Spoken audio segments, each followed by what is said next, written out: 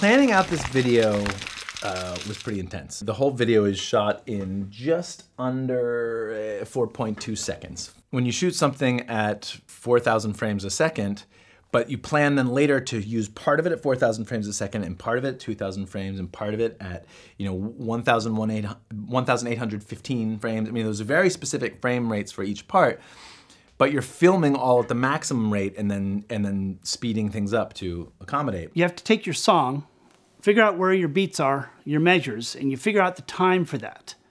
Then you have to work backwards with the math based on your frame rate of shooting and how many frames take place. All of that information is in this spreadsheet, which is this enormous document that took me, I don't know, I was working on this thing 8-10 hours a day for like a month. When this starts moving, it's a while before it hits the first one. Yeah. So that first one's going to be variable. Yeah. We can give you a time, but it would be great if we could give you a time and punch it in. And so I wrote the code on site for it and basically was able to get the 250 microsecond resolution we needed in order to fire the pyrotechnics at the proper sequencing, which all had to be basically to the beat of the music.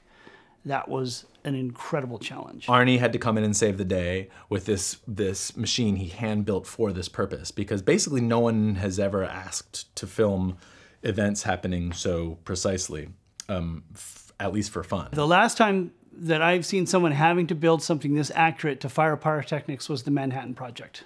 So this is like way past my pay grade. I was just like, let's make something happen at 4 milliseconds apart. Because my time says so. And then these poor guys have to actually figure out how to make something happen 4 milliseconds apart. My brain fried out a few times, and the machinery fried out a few times. That was the one night we shot the first one, and I was trying to do the math on it.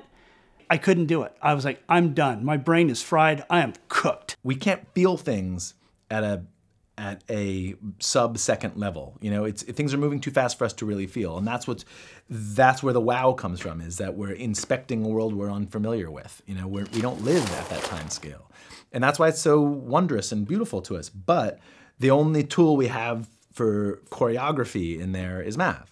We had to sort of strip it down to its numbers, figure them all out, and now we put it all back in there and see if it feels the way we wanted it to feel.